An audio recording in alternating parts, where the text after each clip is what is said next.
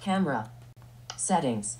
What's up? In this video, I'm going to show you how you can disable or enable the VoiceOver function on your Apple iPad Pro M4. Let's go.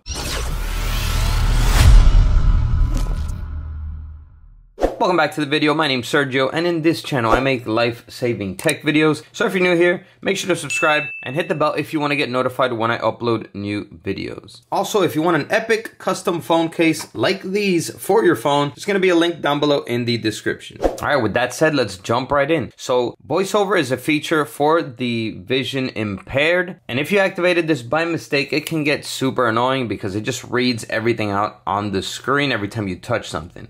App Store. Settings.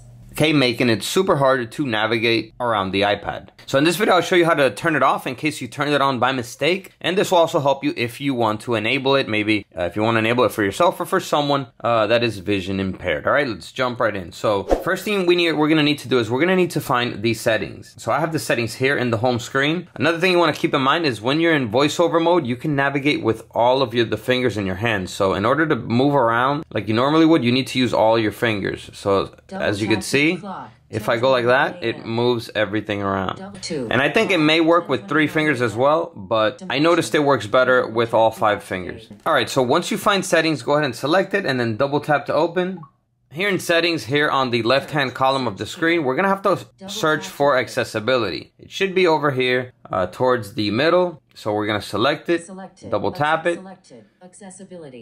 And then you should see this accessibility menu pop up. So it's actually the first option up here. We're going to select VoiceOver, then double tap it.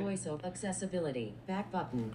Alright, and then just go ahead and select the little toggle switch here and double tap it. And there you go, your VoiceOver will be off so that you can use your iPad normally again. Alright everyone, so that is how you disable and enable VoiceOver mode on your Apple iPad Pro M4. Go ahead and hit that like button if this video helped you out. Comment down below and let me know. And that's all for this video. I'll catch you guys in the next one. And as always, peace.